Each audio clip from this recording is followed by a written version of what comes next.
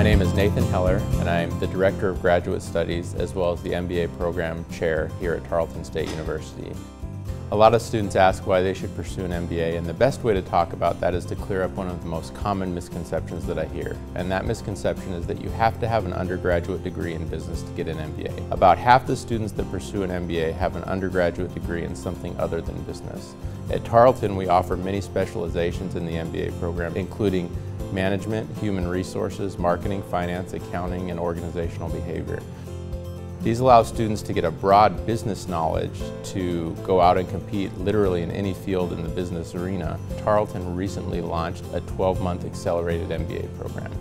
This is fabulous for students who need to get through school quickly. And a lot of our students are working adults who are employed full-time, are active military members, or members, for example, of first responder groups. And so for different reasons, they need to get through school in an accelerated time, and so we've created the accelerated MBA. So a student can literally start in September and by the end of the summer have their MBA completed. We're not necessarily preparing you for your job today, but we're preparing you for the job that you're going to have 10 years from now. Find out how you can get started on your MBA today. Visit us online at tarleton.edu/MBA.